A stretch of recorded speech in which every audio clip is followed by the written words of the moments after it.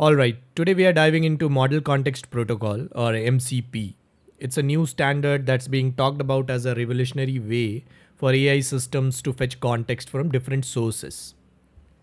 It's being called the USB-C of AI, that is a universal connector that lets AI system plug into GitHub databases, internal tools, etc. and pull relevant context on demand. Hello everyone, welcome back to Logical Lenses. In this video, we are going to break down what MCP is, what problem is it solving, and do we actually need it? Because the more I dig into this, the more I feel like we might be solving a problem that barely exists, or at least not in a way that justifies adding an entire protocol, a whole new layer of abstraction, a network call, a server, and a scaling headache. So let's get started. Okay. Let's first understand what MCP actually is and what problem it's solving. Think of how AI assistants like ChatGPT or Claude work. If you ask them something like, hey, how do I deploy this code?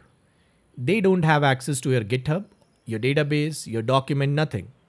Right now, if you want AI to fetch real-time context from a project, every AI tool has to implement its own way. Some call APIs, some queries database, some rely on vector search. It's all custom, scattered, and messy. MCP comes in and says, let's standardize this. Instead of each AI assistant having to build its own pipeline, MCP provides a universal way to request and fetch relevant context. It's got this client-server architecture where AI apps talk to an MCP client sends the request to an MCP server, MCP server fetches data from wherever, GitHub, Postgres, APIs, etc. and then structured response is sent back to the AI model. Basically, instead of a dozen scattered approaches, MCP gives you one standard way to handle context for AI. Okay, let's take a step back. Why do we even need MCP? What's actually broken in the current way AI fetches data? Right now, if you are building an AI chatbot, it might need to pull customer data from Postgres, project updates from GitHub, internal wiki pages, etc. Now without MCP, you just write a simple function for each of these. You query the database, call an API, or fetch from a file. Done. With MCP, now you're introducing an entire inter-service architecture just to avoid writing those few function calls. And this is where I start having real doubts.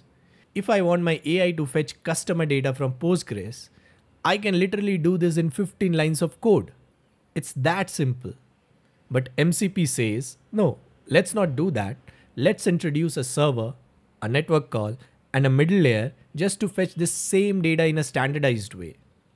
Instead of that simple function call, now the request goes from AI app to MCP client, then to MCP server, then to Postgres, back to MCP client, and then finally back to AI app. Why? What are we actually gaining here? Sure, standardization is nice, but is it worth turning a local function into a full-blown networked microservice just for the sake of standardization? And then there's the single point of failure problem. If my AI app depends on MCP for context and MCP goes down, every AI assistant relying on it breaks. So I'm sitting here thinking, this feels like over-engineering. But let's be fair, there are some real scenarios where MCP actually makes sense.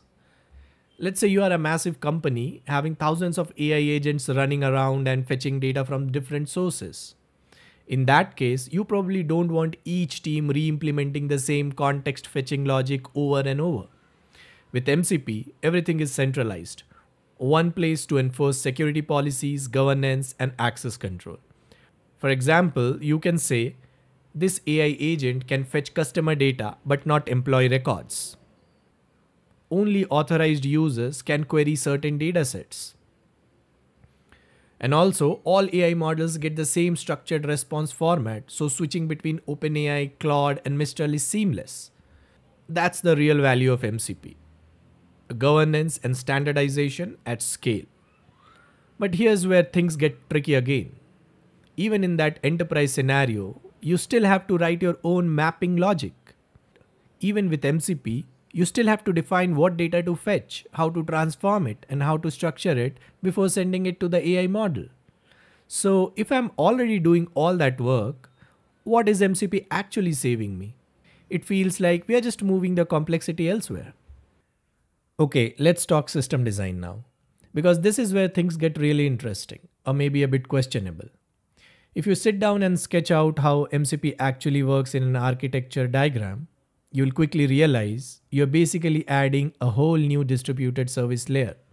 You now have the AI application like your assistant or agent, the MCP client running locally or within the app, the MCP server running somewhere on your infra, and then your actual data sources like GitHub, Postgres, etc. So instead of your AI agent calling an internal API or DB directly, it's now making a request to the MCP client, which forwards it to the server, which then fetches the data, structures it, and sends it back. That's 3 components just to fetch context. Now extend that flow a little further, and this is what it actually looks like. The AI apps calls the MCP client, which calls the MCP server, then the data source, and then finally back to the MCP server, back to the client, and back to AI app. All this just to replace a local function call. That's 7 hops instead of 1.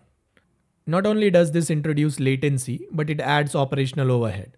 You need to host the MCP server, scale it, secure it, monitor it, and if something goes wrong, guess what? Now you're debugging a distributed system instead of a local bug. And that MCP server, it's now a shared dependency across all your AI apps. So it introduces single point of failure. Now you can say, okay, let's add load balancers and caching on top of it.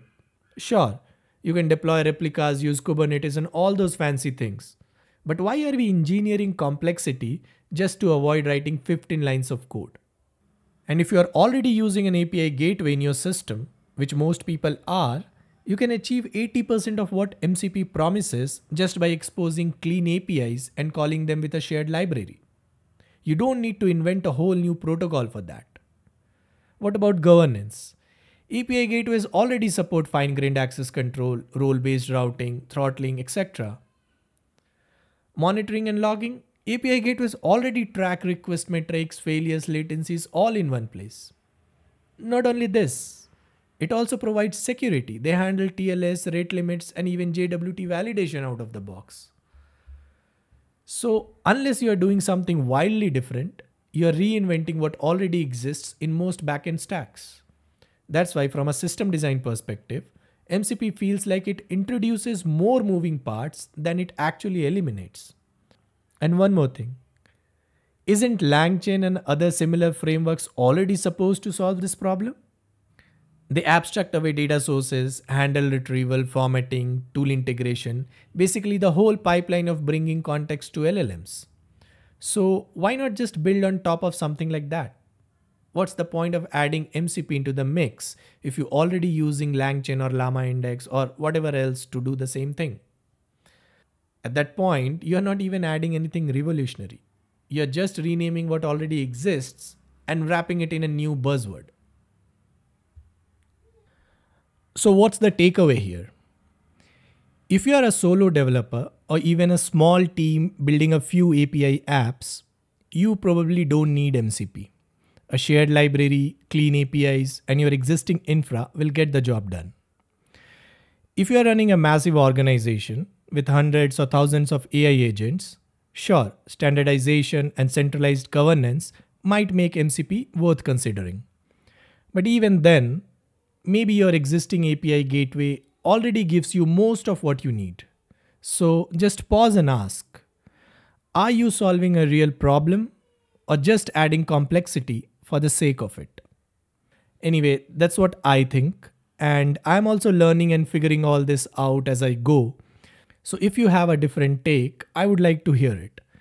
Drop your thoughts in the comments, and if you found this useful, please consider subscribing. More deep dives are coming soon. This is Logical Lenses. See you in the next one.